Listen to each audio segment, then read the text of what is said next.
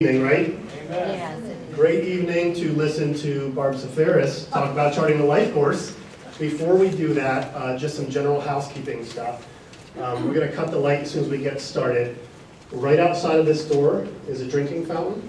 If you exit this door and then make a left, you'll find the restrooms as well. I'll kind of be positioned over there if you have any questions about that. Okay?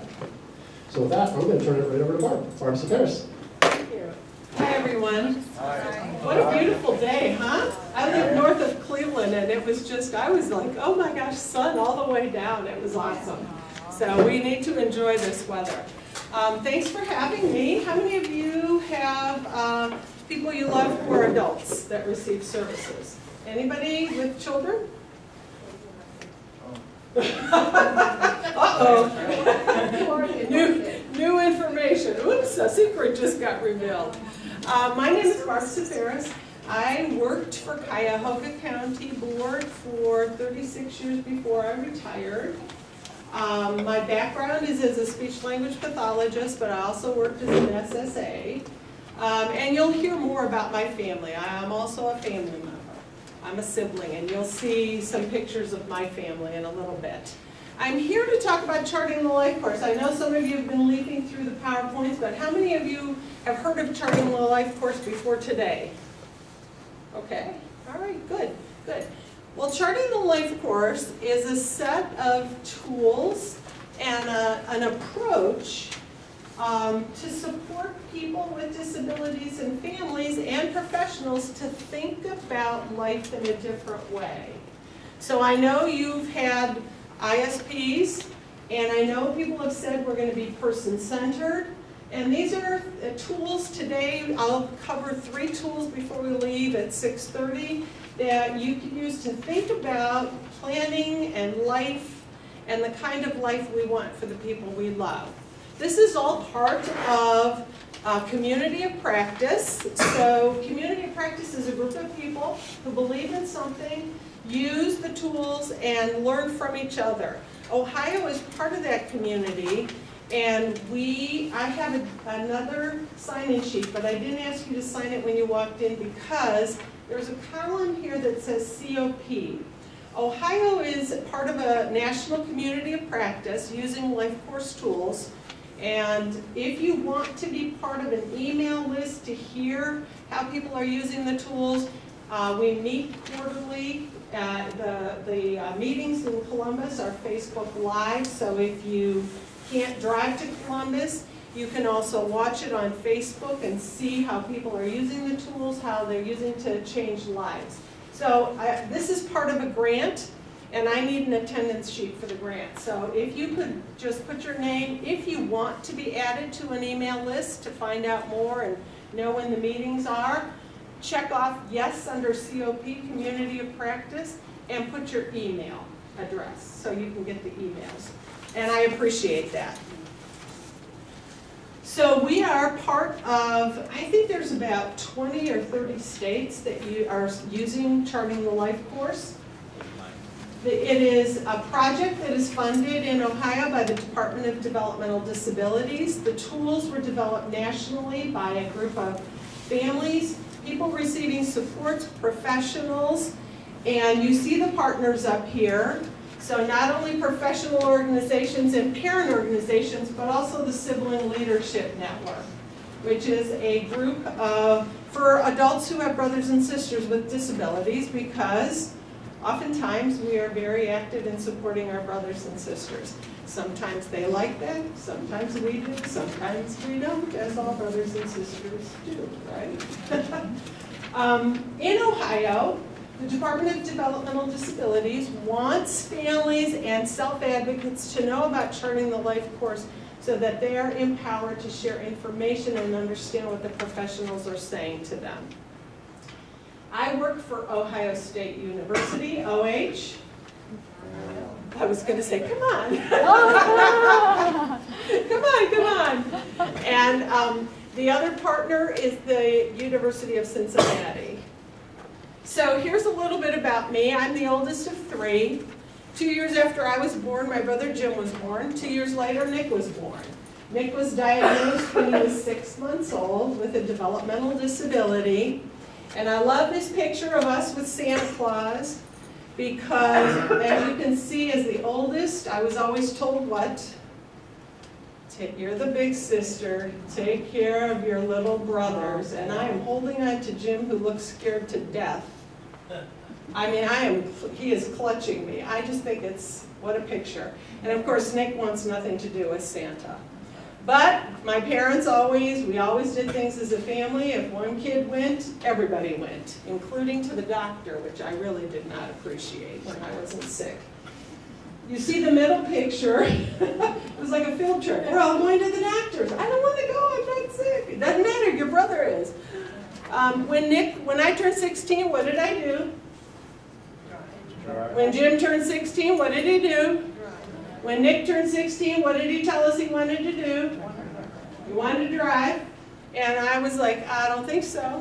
How is that going to happen? And one day Jim said, we're going to make it happen. Because what do families do? They think about possibilities and they push to see what can happen. So my mother never drove.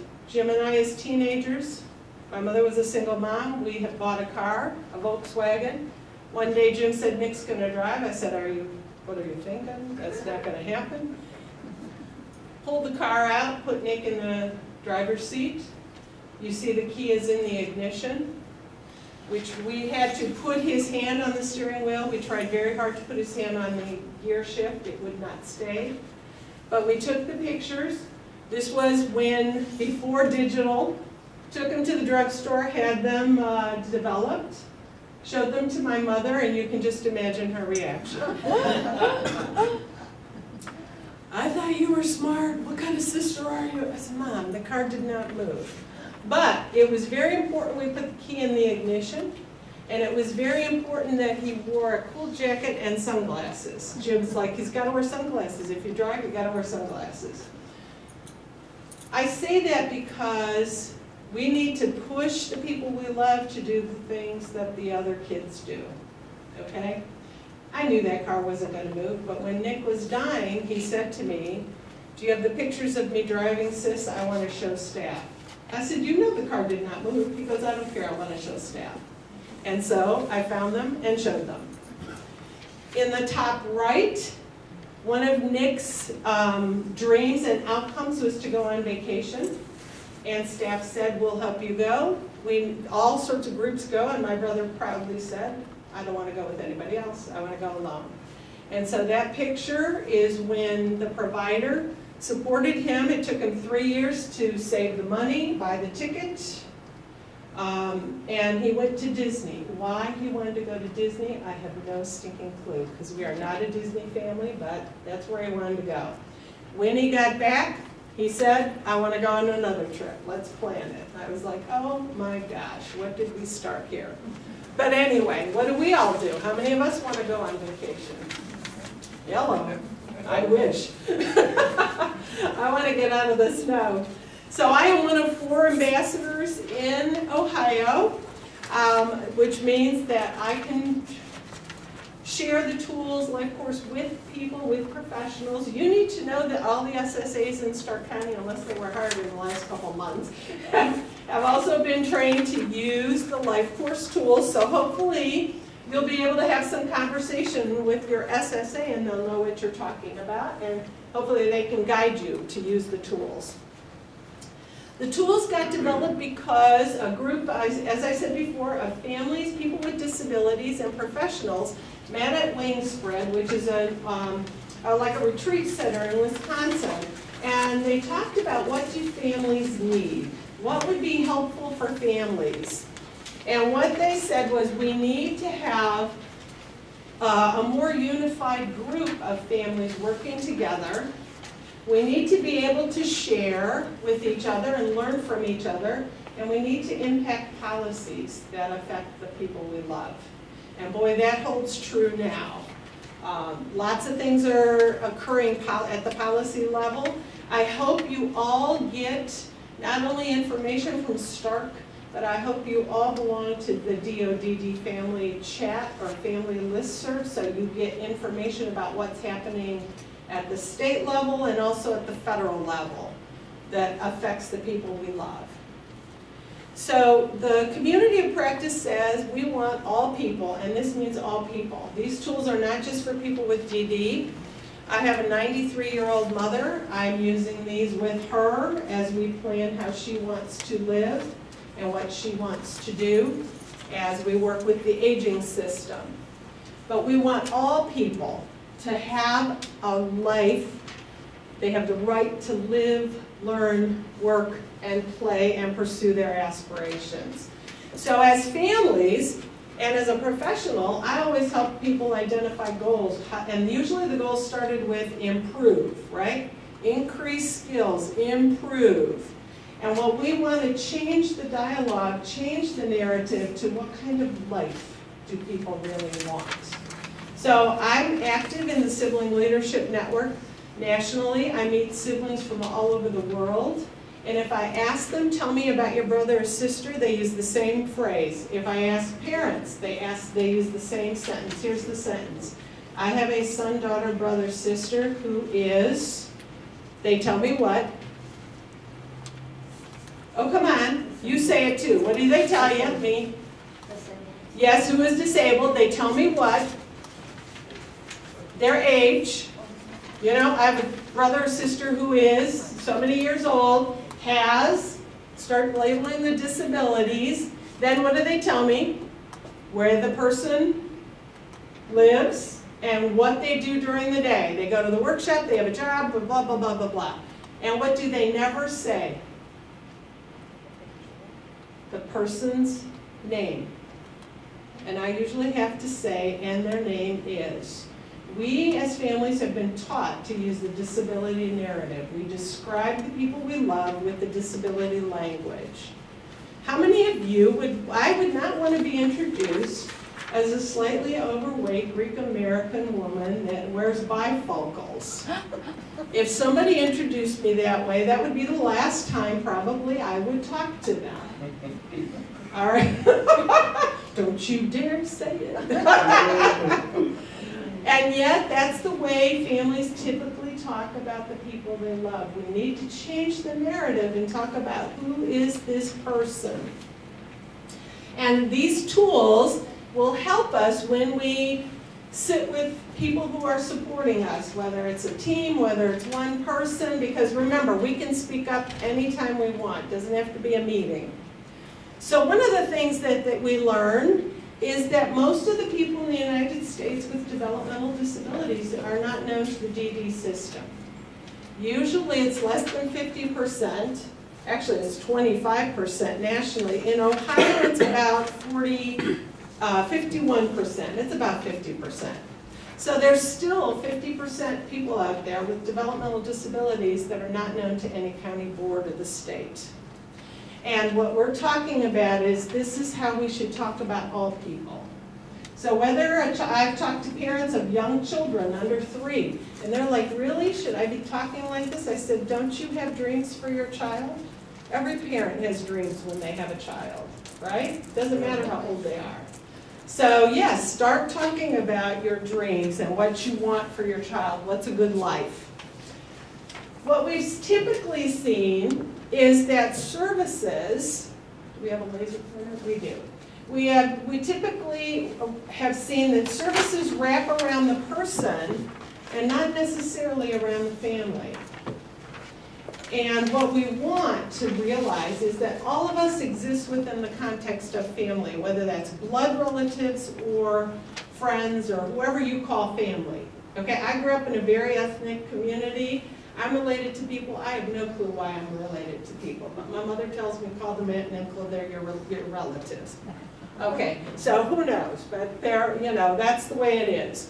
We want to make sure that services do not disconnect people from their families, and we want to make sure that services are provided in an integrated fashion to support the family and look at the community. So what does that mean for us as families?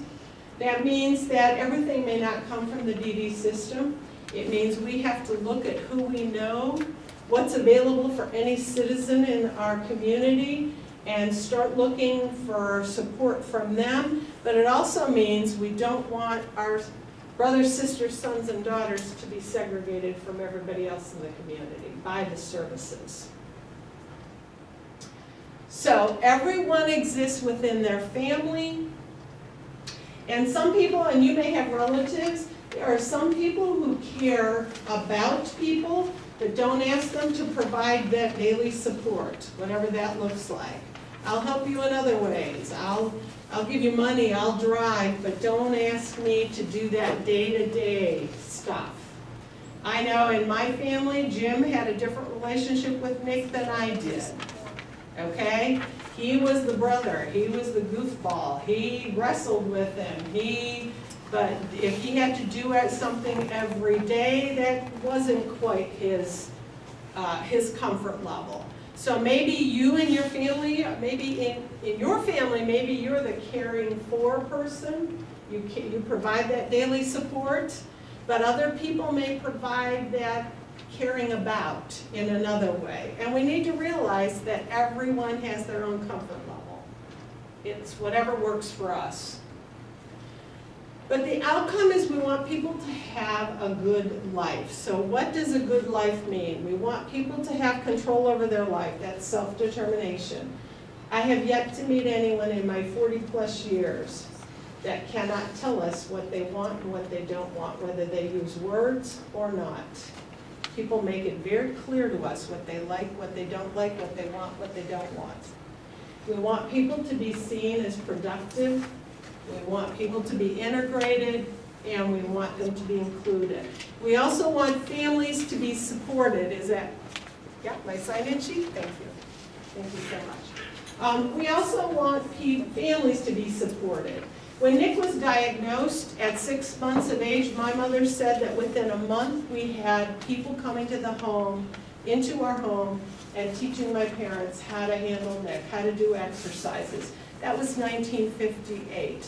They were not there to support his sister, who was 4.5, or his brother, who was 2. They were there to support Nick. We need to step back now and say, what does the family need so that they can exist and support the person they love, versus just what does the person need? And that's the, I don't know how many of you have been around in the service system, but a lot of families, including mine, was told just what? Just put them away and forget about them, because it'll impact the rest of your family. In other words, separate him from the rest of the family. When I talk to families, what really bothers me is that even parents of young children have been told that. And I'm amazed that people are still being told that. You know, I'm talking about parents that have kids under 10 are being told by the medical professional, just put them somewhere, you have other kids to take care of. I'm amazed, I'm just appalled. We need to start looking at what does a family need. What we learned at Wingspread was that families usually need 3 things, and we call it the 3 buckets. Don't ask me why. We need information about the disability, and most families, that first bucket will tell me, I don't want to be trained, and I agree. We don't need to be trained. We need the information and the help. We're not professionals. But we need that information about what does the disability mean, what are, what is the impact. We also need to connect with other people who have lived the life. So I want to be able to talk to other family members to find out how they're going through it. And it could be face-to-face, it could be, are any of you part of virtual groups? I'm part of a couple of listservs that are closed on Facebook that are only for adults who have brothers and sisters with disabilities. Because why? We have a different perspective, and we want a place where we can safely share those good, bad, and ugly stories, you know, because not everybody, we love our brothers and sisters, but we may not like them every day. And I'm sure all of you who are brothers and sisters feel the same way, okay? So we can connect to each other on Facebook. And the other thing we need to know is what's out there. What's out there that can help us? What are those services? So I'm not going to go over these, but here's some examples of what those 3 buckets really look like. One, I see that Stark has a navigation tool now, and that probably includes information about services and supports and ways for families to connect? Okay, so you've got a tool that's local. There's also a statewide website, you can look at that. And on Ohio State's website, there's the Family Resource Network, and there's information on there. There is lots of information on the internet. I hope you're all using the internet. But one of the first things that we need to start thinking about is what is a good life, and this is called the trajectory. So I am going to give every person a folder. I'm just going to hand them, and if you could just take one. Everybody, there's enough for everybody to have a folder. There are a couple of different colors. Everybody can take a folder. And there's lots of resources. The first sheet in your folder is an evaluation form. If you could fill that out before you leave about the presentation and leave it, I'd appreciate it. But what we need to look at is what makes a good life. So what makes a good life for any of us? And don't use general terms. What makes a good life for you? For me, what makes a good life is that I have my own home. What makes a good life for any of you? Ah, somebody yell it out. Good health. Good health, absolutely. What else? Financial stability. Yes. Knowing you can pay your bills and oh my gosh, I can get what I need. And maybe have some for the wants. What else? What makes a good life? Know your love. Okay, to be right, because what's the number one human need? To be loved. Yes, somebody raised, yes. Well, I was just thinking that my son, he's disability, and he's working towards things, and he's accomplishing it. Nice. So a good life is also when you have a goal and the support to reach it, right? That Right. people believe in you, Yes. okay? Like believing that Nick could drive. I wasn't quite there. Jim was there, I was not. Okay? So a good life. What are the things that you don't want? Those things down in the bottom cloud. Yes? Refusing to live an unlived life. Ooh. Okay, so refusing to live an unlived life. So what does that mean? You don't want to do what? I want to be more independent as possible. Okay. So I would be less or completely away, so that I can do everything by myself without help. or Okay. very limited help. Okay. And that's awesome. Let me just remind everybody in this room that none of us is truly independent. None of us. Okay, none of us. None of us is independent. How many of you made your own clothes? Grow your own food? Made your car? Built your house? None of us is independent. We depend on others. But how do we get what we want and need? With money. You pay them. That's right. That's right. And we all need people to help us. Okay? I don't cut my own grass. I don't fix my car. The only thing I know about a car is how to write the check or sign the credit card for getting it fixed. I do not know anything about a car, but I have the money to pay someone to help me. And that's what we need to realize is none of us is independent. So often we have told people like my brother and like the people I worked with that they need to be more independent. And sometimes my brother would say, sis, why do they keep saying that I can't do that? Physically, I can't do that. Don't they know I tried? And I was like, Nick, just let them say it. We'll just work with them. It's a meeting. Let them write it. We'll be done.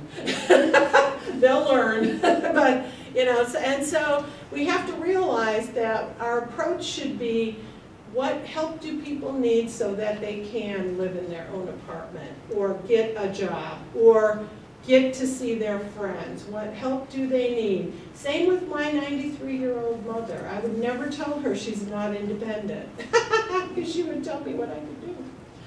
But, but I have to keep thinking, what would make life easier for her? And what help does she need? So that she feels good about herself and there's dignity in the support she gets. So let me tell you what I've heard families say. Siblings, when I say, what do you want for your brother or sister? What's a good life? They want them to have somebody who loves them other than their family. They want them to have... Yes, yes. Not that the only people that love them is not just their mother and father and sister or brother, but someone else, just like we all want to be loved, right? They want, this one struck me, they want enough room for their stuff because their brother or sister lives in a home with other people and they don't have room to keep their stuff. So their stuff is often at their brother or sister's or parents' house. They want something to do during the day that's meaningful. They want their brother or sister to be seen as somebody who can do things. They want them to have friends, not to be lonely. So in the bottom is what they don't want is their brothers or sisters to be lonely. They also want them to have good medical care by doctors who know about working with people with disabilities. But isn't that what we all want? You told me you wanted good health, you wanted to be loved, and that's what we all want. So when your SSA is meeting with you and says, what are your outcomes, we need to stop thinking about improving skills, but what kind of life do we want for the people we love? And if you can't think of what the life is, then think about what are your worst nightmares. And what are your nightmares? You don't want the person you love to be what? Lonely, and what else? Number 2. Yes, yes, absolutely. Universal across families. When I ask self-advocates, what don't you want? I love it. I've done this with I was trying to count today, and Josh asked me, have you done this with other groups of self-advocates? I've done this with about 500 people who receive supports in Ohio. And what they universally, I could bet my condo on this, universally what they don't want is drama. And when I asked them what's drama, they said, you know, those people I live with or go to day program, they make such a fuss over everything. And I'm like, okie dokie. And the other thing that's been universally said is I don't want people bossing me around all day. And I said, you got to tell your SSA that. Because if you don't want to be bossed around all day, then let's see how maybe you don't have to have staff telling you all the time. Is there another way to support you other than staff telling you? I use my phone. I use technology. I don't want people telling me, did you remember to do this? Because I'm going to smack them. I don't care if I love them or not. If they keep reminding me, they're probably going to get hurt. Because then my thought is, do you think I don't have a brain in my head? So can we use technology or other systems to remind people? And as a speech pathologist, I'm telling you, I've used pictures, I've used symbols, I've used drawings, and I don't draw. And yet the people I worked with, somehow, if I told them this is what the picture meant, they knew what they could understand it and use it. So we want people to have better lives, not just better paper. We want people, a good life is that we have what's important to us. And I don't mean likes and preferences, because if I ask people in Ohio, or I've asked in other states, what are the top 3 things that show up on ISPs that people like? What are they? No matter where in the United States I ask, people with disabilities all have the same 3 or 4 top likes. What are they? Shopping at Walmart or the dollar store. Going out to eat where? Everywhere. Mickey D's, yes. What's the third one? Going what? Bowling. Bowling. Okay? And what I say to people is, how come of the thousands and thousands of people receiving services, those come up as the top 3 on plans? If there's any other group in the United States that would be defined by the same 3 likes, we would probably say they're in a cult.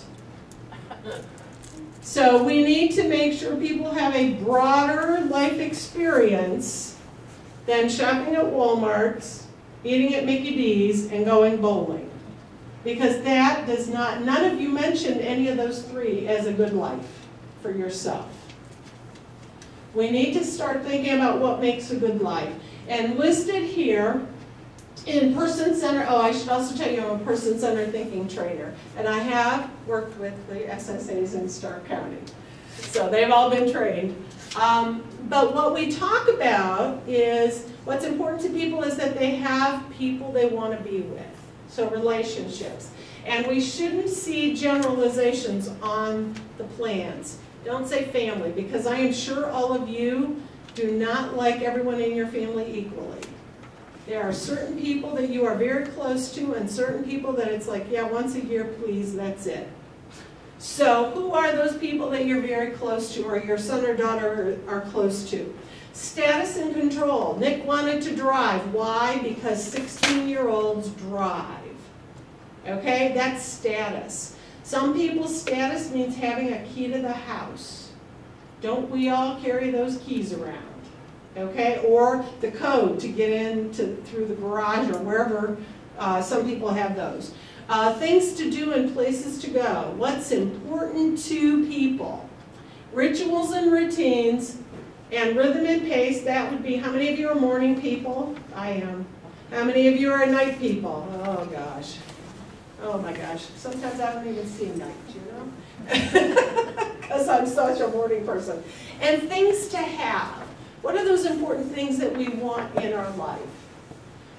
The other thing is important for, so in your ISP meetings, I am sure the SSA is asking what's important to you, to your family, or to the person you love. And let's get beyond McDonald's, Walmart, and bowling. But we also talk about important for, and those are health and safety. Because you know we're all mandated. Anybody that's helping you is mandated to ensure health and safety or make sure we address health and safety. Oh, I missed a slide. Okay, the other thing that's important for people is that people are seen as valued, contributing citizens. So what does that mean? We need to start thinking about how can we help the people we love be seen as a valued citizen. And we're all seen as valued citizens because we share our gifts.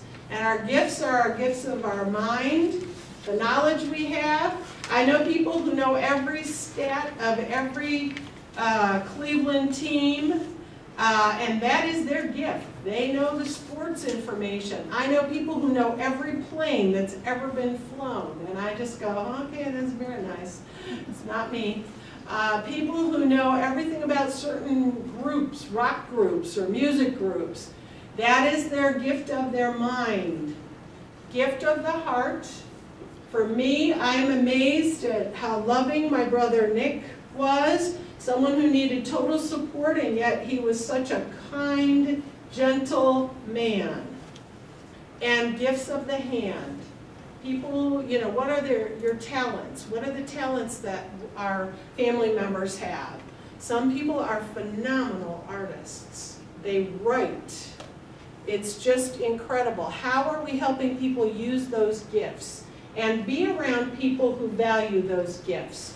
So stop thinking about, we need to start thinking about roles people have, not activities they're in.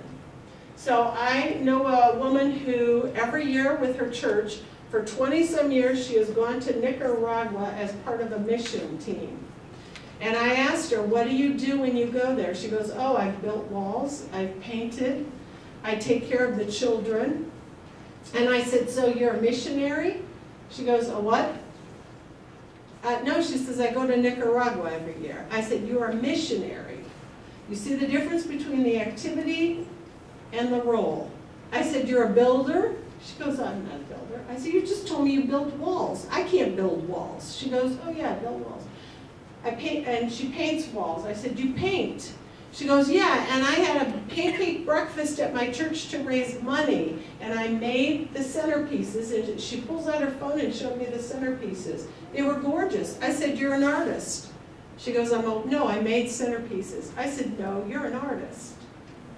So maybe we need to change our language too.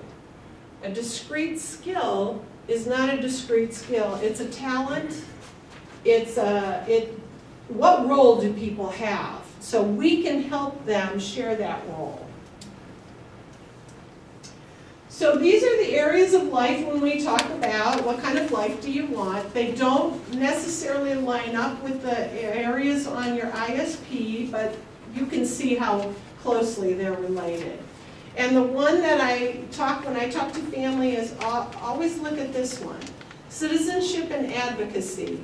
What valued roles does your family member have? Do they volunteer? Do they do stuff at church? I have found out talking to people, they sing in choir, they usher, they pass out programs. But when you ask them, do you volunteer, they have no clue what I'm talking about. So what roles do people have? And as family members, think about with your other children.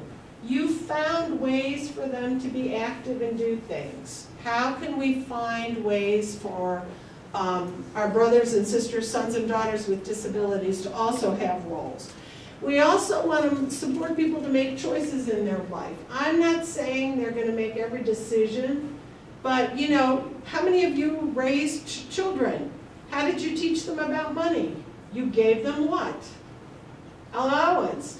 And you had to bite your lip when they wanted to buy something that you knew was probably not the best choice, and then they were going to run out of money and not have money for the rest of the week. And so you told them, if you spend it now, you can't buy anything else. No more candy for the rest of the week till you get your allowance. And what did we have to do? Let them make those mistakes, right? So I'm not saying put people at risk, but sometimes you just got to let people make those mistakes so they learn to make choices. And setting goals. Nick had a goal. He wanted to go to Disney.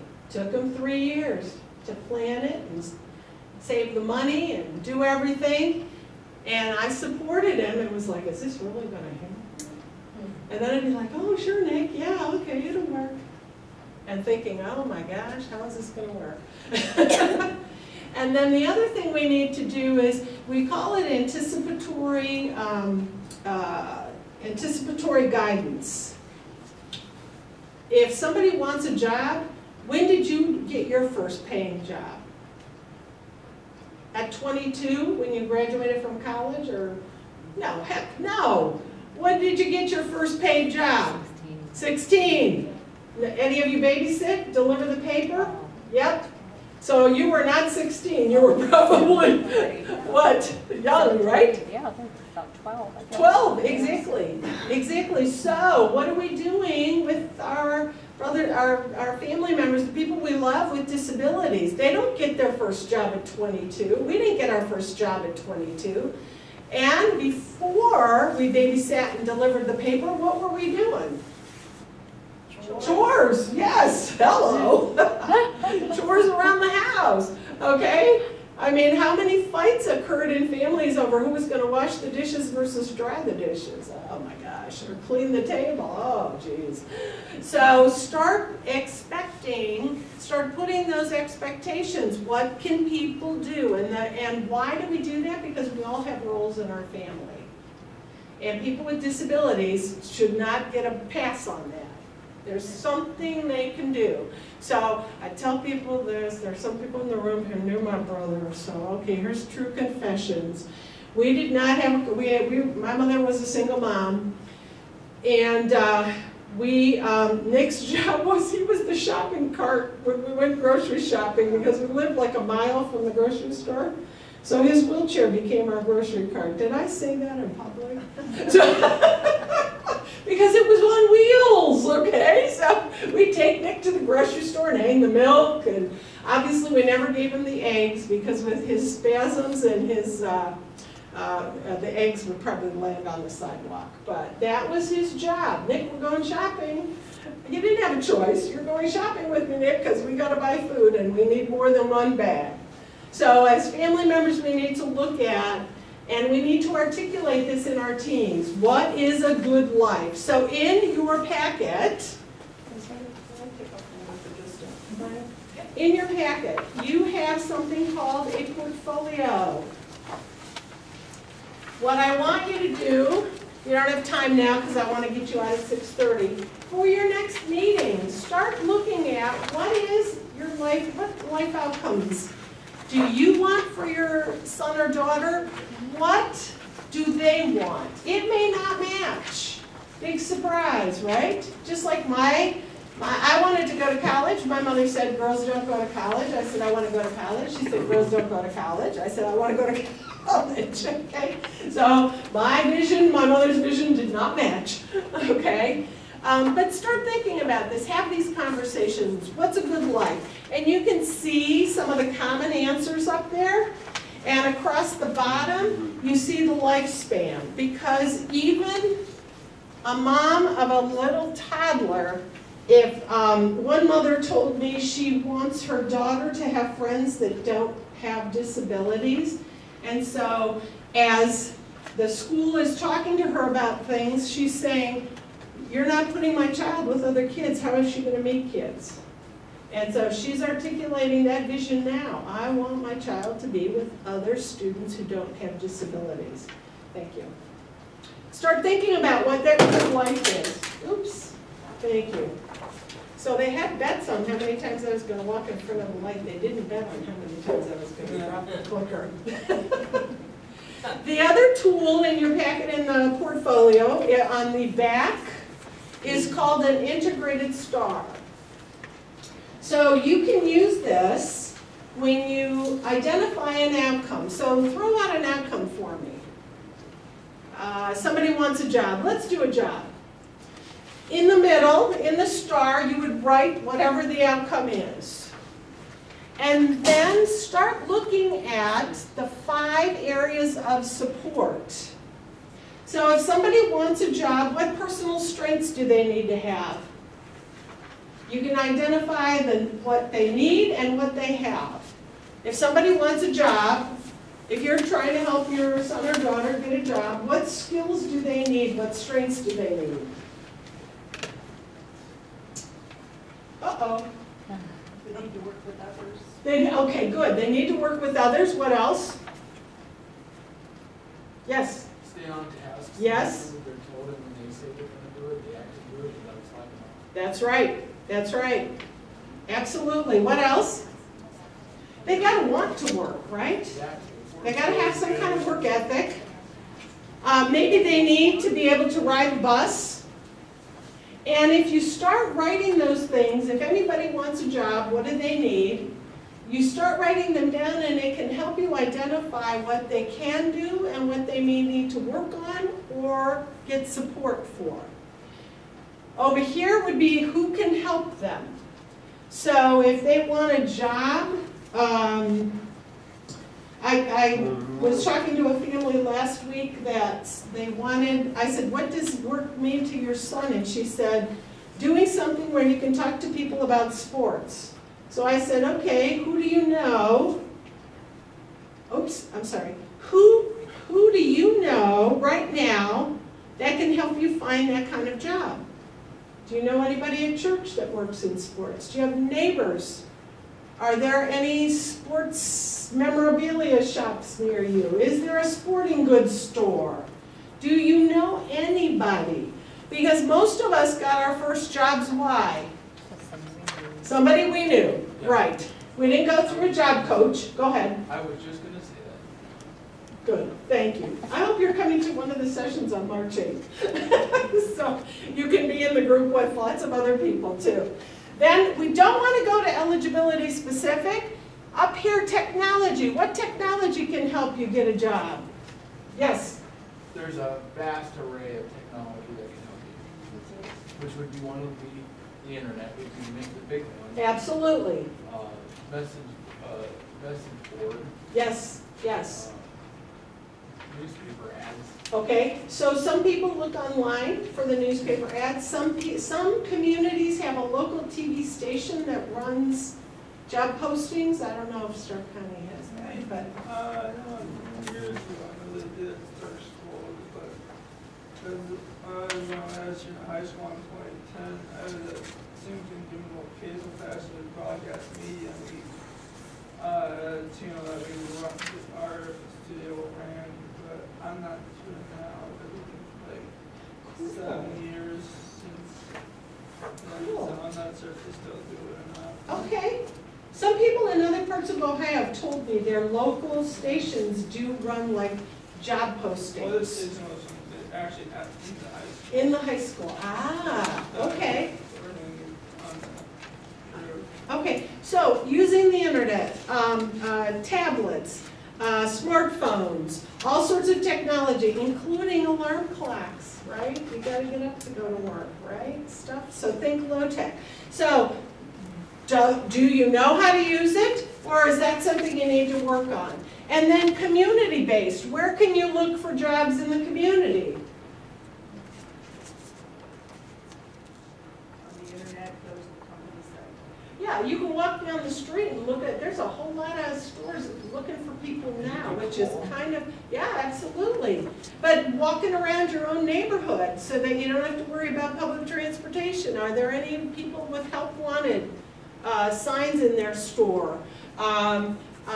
Going to message boards at your community center, sometimes there's job postings. There are even job postings in my church. People will post, I'm looking for a babysitter, I'm looking for somebody to help here. And then down here is eligibility specific, which would be your county board and opportunities for Ohioans with disabilities, OOD. So that's a second tool. The first one is to think about what kind of life you want, use that trajectory. Who can help you? Look at the integrated star. It can be for anything. And then the third tool is a one-page description. So I told you we need to change the narrative of how we talk about the people we love and not use the disability narrative, but use the human narrative. When we talk about people, our friends, we talk about what we like about them, okay? We don't talk about that they're overweight and wear bifocals. We talk about what's important to them, and for when you're talking about getting help, how could you best support? So those are the three areas of a one-page description. I put Nick's up here. Nick the Greek, yes. Nick always wanted to be called Nick the Greek. On his grave, on the stone, he told my mother he wanted Nick the Greek on the stone.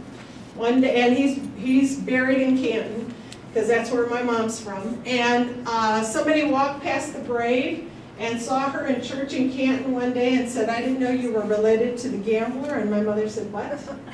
And she said, and the woman said, "You're related to Nick the Greek, the gambler." And she goes, "That's my son. He's not a gambler." So it makes for a little confusion. But you see, the great things about Nick, he was intuitive, he had a sense of humor, trustworthy, loving, caring, devoted, honest. Those are the words we need to start using, the qualities that we love about the people we love.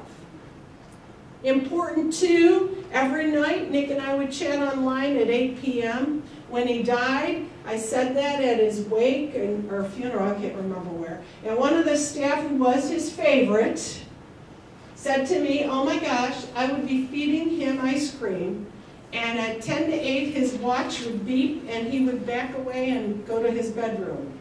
And she said, "I never knew why," and I'd be like, "Nick, you don't want your ice cream? You're leaving me? You don't like me anymore?" I said, "I like you even more now because you didn't ask him and you didn't press it." He was going to get ready to get online. Why? Because he liked privacy, and he didn't want anyone to hear our conversations, and the only way he could talk on the phone is if someone dialed and held the phone. And so we chatted online because he had a computer, he had the internet, and he could type with me.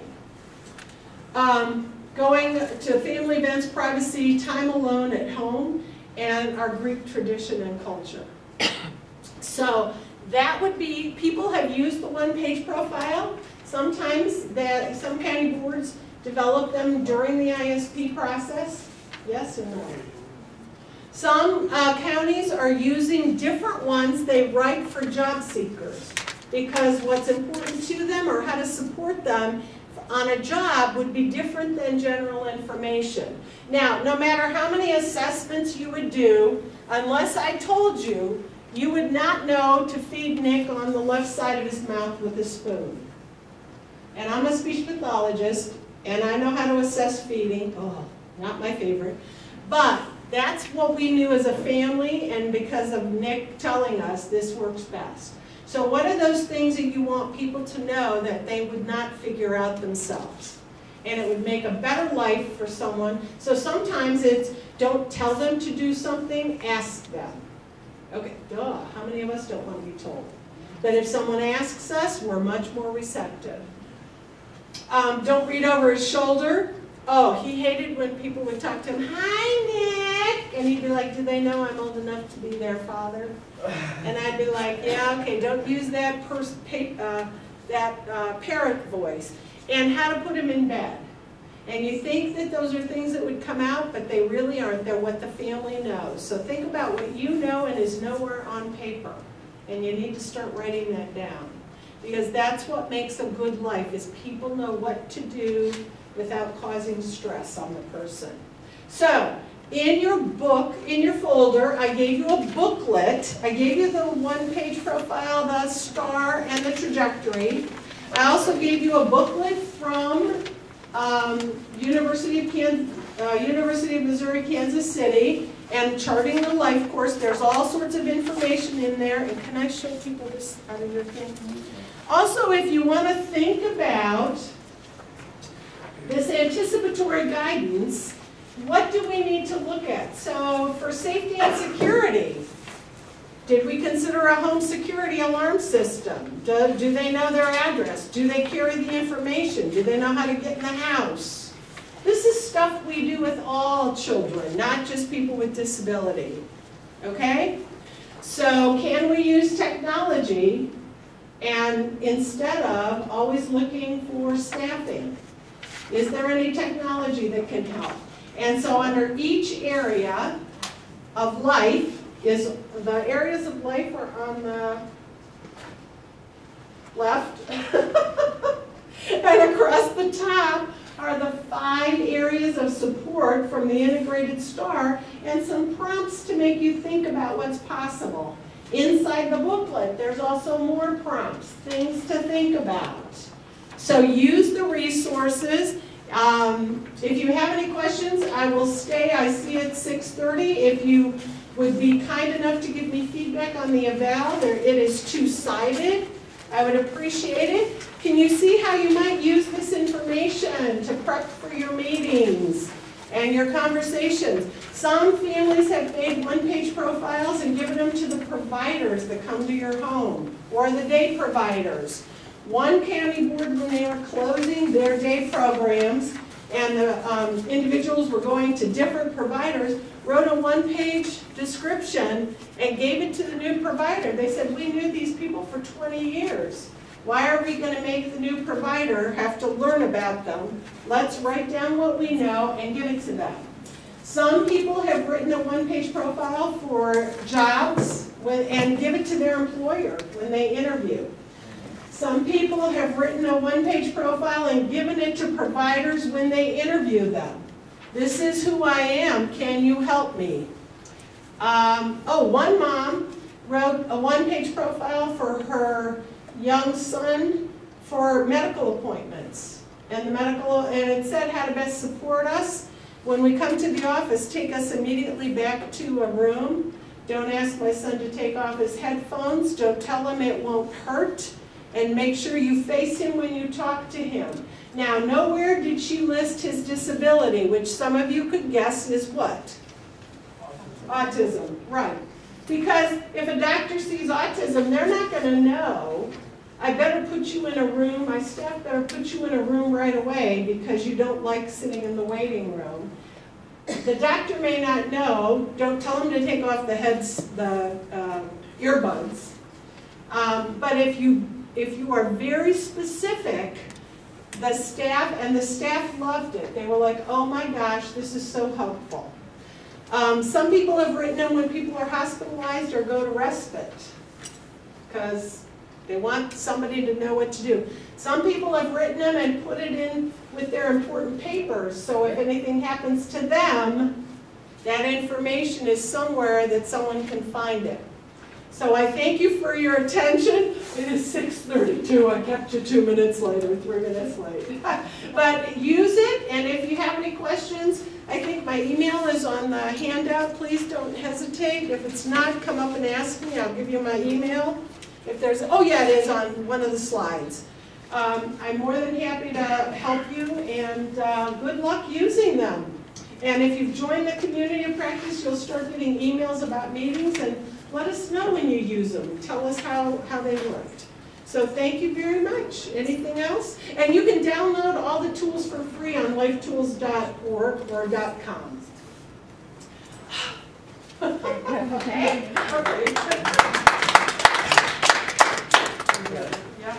Thank you to Barb. I do want to remind people, if you picked one of these up, great, but if you didn't, make sure to pick one up on the way out. It's the flyer for the LifeCourse training for self-advocates on March 8th, and there are going to be 2 sessions coming up. Anything you want to say about that to describe it? What I'll do is I will actually have the self-advocates write on their portfolio and start writing things down, and I'll ask the staff that come with them to start. If somebody says, I don't want drama, I'm going to ask staff, write that down, so that, and I'm going to give them a folder. The reason I gave you a folder is when you come to meetings, what do staff hand you? Lots of what? Paper. Well, I gave you a folder so that when you go to meetings or when you're sitting and talking to somebody, you have a folder of paper and you can open it and say, wait a minute, let's talk about what our vision is. Let's talk about what resources might be available. We overload you with paper, you start using the paper with us. Okay? Is that Great. okay? Thanks again to Barb. Stick around if you have any questions. Yes. And if you're headed out, have a safe drive home. Thanks, everybody.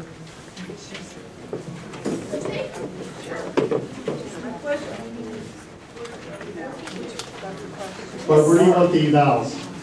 Just collect them anywhere. Thank you. And I'll just pick them up before I leave. Thank you very much for coming. David, are you coming on March 8th, do you think? A lot of the day programs are going to, I think. Okay. Well, I know. Who do you work with at Excel? Do you work with? Oh, really? Barb's young. Oh, okay. Well, I know the people who own Excel. So tell them to come.